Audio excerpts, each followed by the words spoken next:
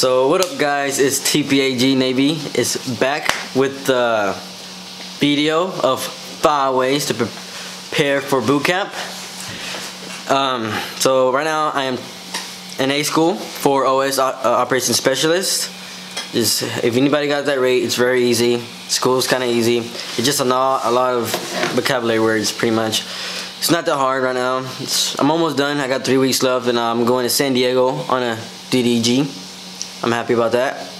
But anyways, let's get this going. So the first thing to prepare for is exercise. The push-ups, sit-ups, and the run. Those are the 3 things you should be working on to get ready for boot camp. And I just got told that for the run, in order to qualify to go in the Navy, you had to do a run first. We didn't do that. We just go to boot camp and make you run and see if we can pass it. I'll say that for last. Anyway, so the push-ups, what I would do is just normal push-ups. Take it slow, don't go fast. It's not about how fast you are. I mean, it is. I mean, you can do it in 2 minutes, but in order to get better at it is go slow with it. You know, you don't have to go. When you get down, hold it for a while. That's what they're gonna do at boot camp. They're gonna tell you to hold it down, and if you drop, then you have to do it again, over and over until you get stronger. So that's what I did. That's what you need to do. Just get down, you hold it for a little bit, and then you go slowly up, and then down. You hold it as long as you can, and you go back up. And once you can't do more push-ups, just hold it there for a long time. Just hold it, stay at least for a minute or so. Hold it so it builds your core. And put sit-ups, just basic sit-ups. You gotta go like this. Your arms cannot go like this. You can't go like this, you know. Just make sure it's in front of your chest, and you just gotta touch your thighs. And push-ups is like, at least try to do more than 50. Sit-ups more than 50. That's more than you need to do, honestly, but just try to get to 50. And on a mile run, try to get under 12 minutes. It's a 1.5 mile run, so you gotta do under 12 minutes. So for that, on the mile run, do what I did as I ran on cross country. So I did that in mile and a half was 8 minutes and 40 seconds. And the way I did it is that in cross country you run like 3 miles every day. So if you want to build, like, help you run better, just do more than the qualifier is, so 1.5. So try to run like 3 miles every day, so that when you do that, your endurance and your core is stronger, and you can easily do it. Like when you do that 1.5 miles, you'll be like, wow, that was so easy. Because you're gonna see people in boot camp that are struggling to run. There's always that. We had 4 people get fail out of boot camp. Not fail, but they got pushed back. It's called ASMO. When you get pushed back, or you get kicked out of the Navy. That's the most exercise that everyone gets kicked out because of the run. They can't pass the run. It's honestly one of the easiest. But you'll see a lot of people struggling. They don't try. Like they act like they're trying, but they don't. Just don't give up. That's one thing about running. Like when I ran, when you're running, you're not supposed to motivate your fellow shipmates. But low-key, when I was running, I always tell them, go, keep going, don't stop. Just if you stop, then you're wasting time. So when you're running, if you stop, literally you're like slowing down, and you have to build that momentum again, and it takes a lot of time. It takes more, like at least a minute or 2 out of your time just to build that momentum. Just keep a pace and keep running, and don't stop, and you'll pass. And for talking about exercises, so I'm gonna just go to step 4, which is swimming. That also, learn to do the backstroke. That's the easiest stroke you can learn. They're gonna teach you that if you don't pass the first time. They're gonna teach you how to do the backstroke. So if you don't know how to swim, don't worry about it. You'll be alright. Cause when I did the swim, I failed the first time because when I jumped off, I didn't have my glasses. So for all you guys that don't have glasses, learn how to swim without looking. Like, you're not gonna be able to see. You're gonna be blind. You're gonna be like, oh, I can't see. So when I was swimming, I was doing a freestyle, right? And there was a guy in front of me, and I couldn't like pass. I don't know that I was trying to pass him, but I couldn't. And the instructor was yelling at me, telling me to go around him. I didn't know he was talking to me, so I stopped swimming. And he's like, "Why did you not go around them, blah, this and that?" And then he pulled me out. He's like, no, you know what? Get out. You're gonna do it again. And then I had to go all the way back again, and it was I hated it. I was mad. I was low-key heated. It just like really made me mad, and I had to redo everything, and I had to do the backstroke. You know, I'm talking about that backstroke sucks. It's like that. In and out and like that. You just go to YouTube. There's some YouTube videos on how to do the backstroke. It's easy. Either way, I had to redo it again. I had to wait like 30 minutes, and it sucks to wait. Waiting, it sucks. But that's the one thing you're gonna be doing. The first thing you're gonna do in boot camp is to wait.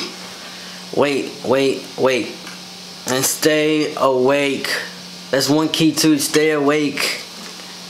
You'll pass boot camp if you stay awake. Don't fall asleep. A lot of people got in trouble for falling asleep and during instructions and stuff like that, like classes. They'll fall asleep, and they'll kick you out, and you have to redo it again. And sometimes you get kicked back weeks, and you have to redo everything again. Okay, now back to this. So step 2. Now we're going back to step 2 because I did number 4, swimming. Study the depth book. If you're E1 and you want to become an E2 to get paid more, study the depth book. Especially, that goes for rate. That's my step 3. I put it apart because it's very important. Your rates and recognition. Learn that like the palm of your hand, because that's important. That's in your test. I remember that in my depth test. It's important. I failed my depth test, so I'm still E1, and it's not good. I hate being an E1 because you have sometimes no money. I mean, if you know how to save, but I'm not a good saver. I ain't gonna lie to you. I'd be wasting money. Just putting it out there. Don't do that. Don't do it like me. Don't waste your money. Save it. Like if you're an OS, the guys, don't waste your money. You're not gonna be here that long. You'll be out to your fleet. If you're a packer, don't even buy anything. You're leaving literally in like a week or 2 and being in Chicago. And honestly, guys, Chicago's not that great. It's not that great. I ain't gonna lie to you. Unless you go through the summer. When you come in the summer and it's hot, it's good, but it's cold. Really don't go out that much. Stay in. And yeah. Anyways, back to like what I was saying. Rank and recognition. Learn the other branches too. Don't just learn the Navy. I mean, it's important to learn the Navy. That's one important. First learn that, and then learn the other branches. The Army, Air Force, Marines. Learn that. And terminologies. Learn that too. That's for step 5. Terminology is like example. I'll give you an example. Like the bathroom is not called the bathroom. It's called the head. The bulkhead, which is the ceiling, and the deck, which is the floor. Those are some. Not that much. Yeah. What else? Oh, learn your aircrafts and your ships. That's one. It's kind of in a depth test to get E2. And to become an E3, if you're E2, you want to become an E3, the best way is just volunteer for everything. Like, be RPARC, AROC. You understand when you get there. You just volunteer when you hear RPARC, AROC, MA, Master of Arms. Pretty much. I'll talk about that later, but just do those. Do like volunteer to be a leadership role to get to E3. It depends though. They like the RDCs only get like at least 8, depending how many people you have. Like us, it was just 5 people that got ranked up to E3 or E2. So if you want to get ranked up to get paid more, do that, volunteer. If you're already E3, please don't volunteer. There's no point. You're already E3, so you really let other people have the chance to become a leader, and let them get ranked up so they can get paid more. So if you're E3, don't volunteer. Just stay low, do you, finish boot camp and leave. But if you see that no one volunteers, you can volunteer. I mean, yeah, go ahead and volunteer. But if you're E3, please don't volunteer. Let other people get money. Let other people rank up. Because that's one key. On Navy, you gotta work as a team in communication and stay motivated. Don't give up. Don't be like, oh, this is too hard for me. I haven't had my phone for a while. Because it sucks. Honestly, you only get to be able to mail your family for every Sunday. That's called holiday routine. Every Sunday you get to mail your family. And sometimes it sucks. Sometimes, like me, I didn't get mail that much because I really didn't want to mail my parents. I was trying to see if I can do it without really communicating with my family. And that was kind of hard, but I got it through. It's not that hard, guys. It's only, well, for me it was only 7 weeks. I was a push division, so mine was short. My boot camp was shorter than normal. And for you guys, I heard that they might switch it to 13 weeks. I don't know if that's true or not, but if it does, you still got it. I promise you got it. I just feel bad for the people that are going through this December. That's like they have to shovel snow. I didn't have to do that, luckily, but I still got stuck in Chicago, and I still have to do shovel snow a little here and there. I haven't done it yet, luckily, because you know I've been lucky enough. I've been lucky in the Navy. For now, everything's great. The Navy is great, honestly, guys. It's not that bad. You're gonna hear people complain all the time. You just want to punch them in the face, but it's okay. It's not that bad, honestly. Anyway, that's all I got for you guys today.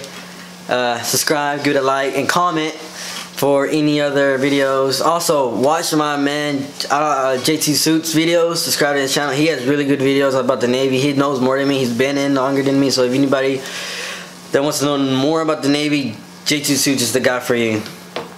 He probably doesn't even know who I am, but that's the guy the reason why I also started videos. He's really good, so go subscribe to his channel. Anyways, guys, thank you for watching. I'll see you guys later. TP is out.